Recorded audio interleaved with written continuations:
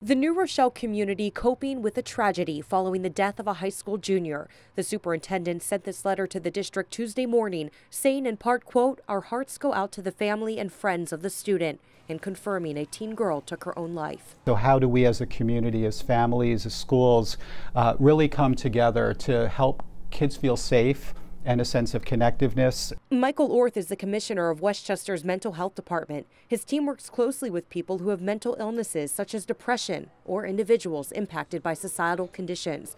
While we don't know why the student committed suicide, Orth says knowing the signs and symptoms can prevent it. Young people who tend to be active and all suddenly start isolating themselves, stop doing the things that are enjoyable for them, whether it's sports or theater, also engage in risky behavior. According to the Centers for Disease Control, the suicide rate is rising, killing 45,000 Americans each year.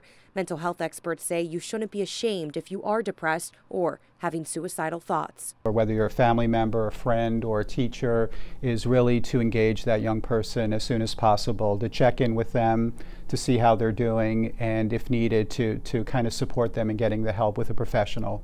And at New Rochelle High School, counselors are available to help students here who are mourning the loss of their classmate and friend. In New Rochelle, Rebecca Solomon, News 12.